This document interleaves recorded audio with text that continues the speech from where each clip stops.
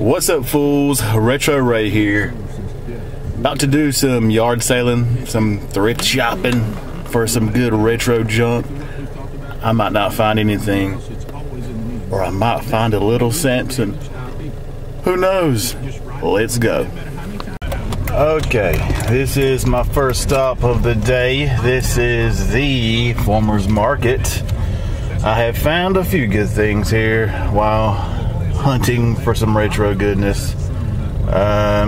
Looks kind of, it might be a little bit too early this morning. I mean, it is only 8. They probably don't get settled up to about 9 or 10, but I might actually come back later. This is looking pretty dry right now, so let's see where else we can check. Well, I've decided to go ahead and give the farmer's market a shot right now. I mean, I've seen some boots almost 100% set up, so let's take a stroll. I probably can't take the camera in there, but we'll see what I can do. Maybe I'll find some good stuff.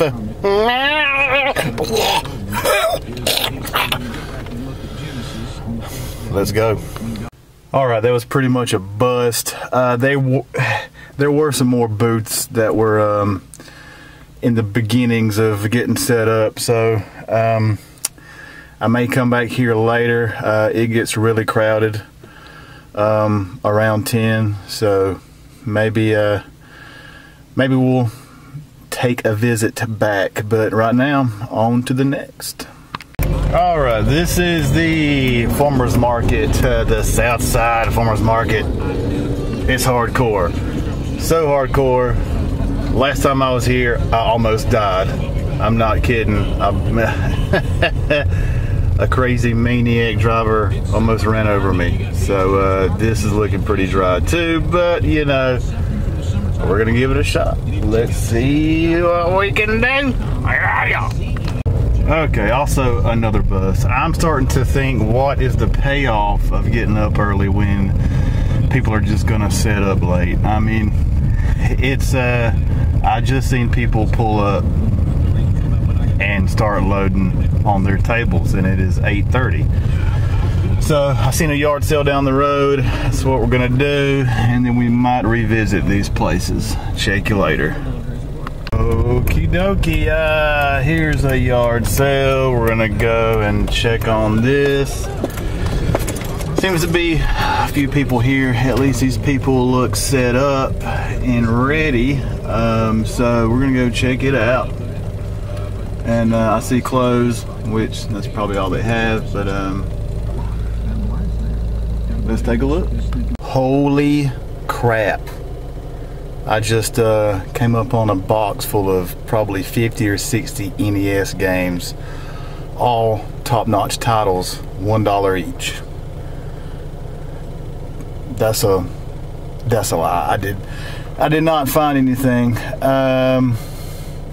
Not a good day to be recording a game hunt, a retro hunt. But we're gonna keep on keeping on. I've got a few more places I could check out, and we may revisit some of these places. I may have to go to another county, which I don't want to, but hey, if it's to find some retro goodness, then it's worth it. I haven't spent anything yet, so my budget is still intact, so let's keep the ball rolling. Don't ever say that again. Just came up on a another yard sale here in Fox Ridge. Let's go take a look. Hey, nothing at Fox Ridge today. He had some VHS tapes in the box. I really didn't feel like going through them. I just don't. So let's see what else we can find. All right, some more yard sale goodness. I had to come 10 miles out to another county, but people really can't park here in Atkinson County. But hey, we're gonna take a look around and see what we can find. All right, didn't really find too much there, but someone did give me an American flag. Go America! Did find a boombox with cassette and CD in pretty good condition for $20, which it's well worth that. Just so happens to be 20 is about my budget for today, and I didn't want to wipe it out with the boombox. So let's see what else we can find. Okay, we're at good old Atco Video. Yeah, I'm not sure if my boy Harry is here. Great dude, great old guy. He usually lets me in the back and plunder for some games. And he also has actually everything on sale. VHS tapes, he's got thousands of them. So let's see if he's open and if he'll let me plunder today. And no, Harry is not here, so I can't plunder. And he probably opens at 10, it's 9. And there's nothing left in this county. So I'm gonna go back to where I came from, and I'm not gonna come back. I know I could get something here, but I'm not gonna drive back and then here, not today. Damn it, I'm gonna find something. I'm gonna find something, and it won't be a fidget spinner. I can tell you that. So let's go. Lonesome yard sale. Maybe she has a TurboGrafx 16. Let's hope. Another bust. Not having good luck today, but I feel something's on the horizon. It's only 9:20, so I usually hunt to about lunchtime. So we have a few more hours to find something, but I'm running out of places. I really am. So heading back to town. See what they got. We holla.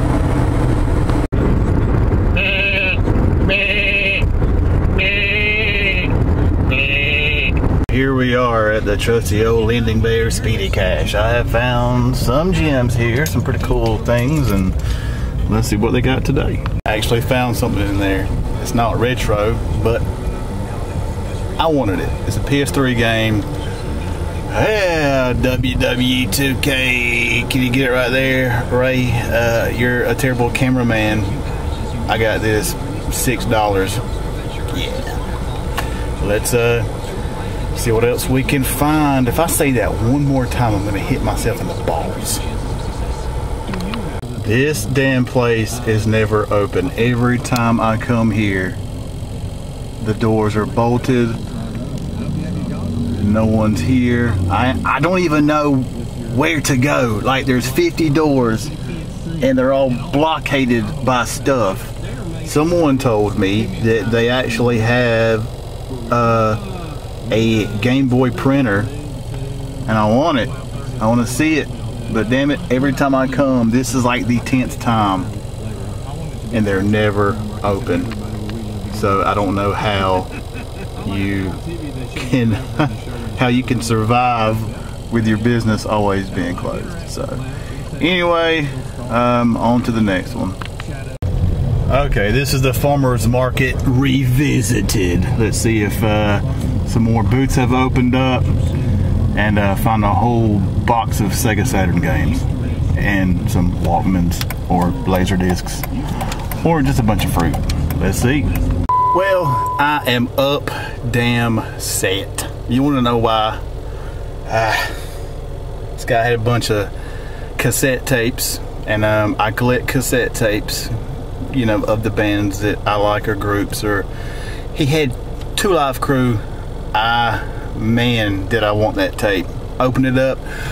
The case was Two Live Crew. The actual cassette tape was Blood, Sweat, and Tears. Now, don't get me wrong, nothing against Blood, Sweat, and Tears. But when you open a Two Live Crew cassette tape, that kind of stings a little. I mean, it kind of stings a little that it's blood, sweat, and tears. It's almost a laugh in your face. So now I guess we're off to Perimeter, which this old lady, her and her husband, they have a lot of retro stuff, a lot of gaming systems.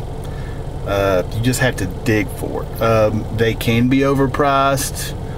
Like, she's one of those types, for instance, if it's a Mario game, it's worth a lot, whether it's common or not.